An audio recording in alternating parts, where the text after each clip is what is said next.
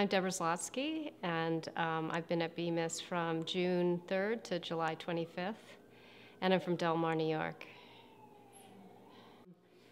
I think I have to feel like I'm experimenting all the time. You know, I have to feel like something new could happen, and I really do think it's a kind of, you know, mental game I play with myself, because a lot of life is sort of boring, you know, or could be considered boring and bland, and so I need to kind of create drama and newness and unexpected relationships in the studio.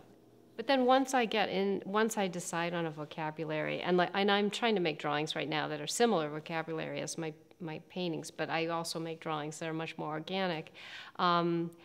I think that there's just sort of this like whole encyclopedia of architecture and nature, and it's starting to become something, but it's not anything distinctive.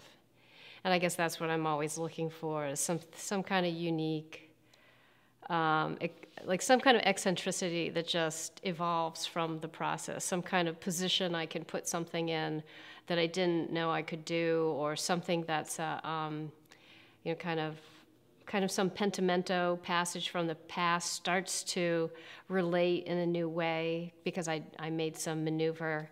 And I'm always adjusting. A lot of my adjustments are like the planar positions, but also the color.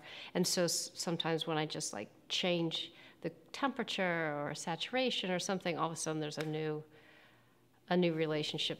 I did do a lot of like, I mix this color, I'll put it in this painting, and I'll go put it in this painting. And of course I had a totally different character and relationship in another one, but I did more of that. Whereas when I'm in my studio at home, which is really small, and I usually only have 2, maybe 3 at the most going at the same time, I'm not as, I don't have quite as obvious kind of carrying it along and using it in other paintings. I'm clearer about, well, this is going to be these colors, or this is going to be this palette. And also, this is the longest residency I've ever had. I usually have 2 or 3 weeks. And so I knew it was a sustained amount of time, and I would be able to be more thorough if I was really strategic about using my time. Like, I have a lot going on in my regular life, just sort of keeping things going with job and family. And so I think I've gotten kind of like cut and dry about using my time when I have it. And my process is fairly slow. Like, I am really building things up. So having some kind of slippage between earlier passages and later decisions are important to me.